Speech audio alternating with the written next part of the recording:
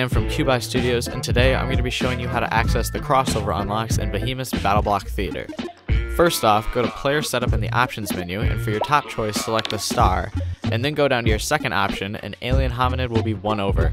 Now to unlock this classic character, you'll need to have at least one achievement in Alien Hominid. Might I suggest going for the simplest achievement, beating the first level. And just like that, you'll have the alien head for BattleBlock Theater.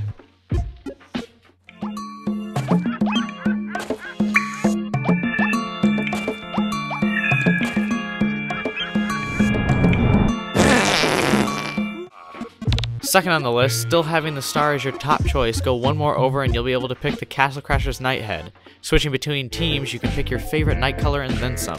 As you might have guessed, to get this head you'll also need an achievement in Castle Crashers. The easiest I'd say would be able to beat a boss without using any magic, and you can do that one pretty quickly in the game. Well, that's it from me. Remember to subscribe, and thanks for watching. That's not good.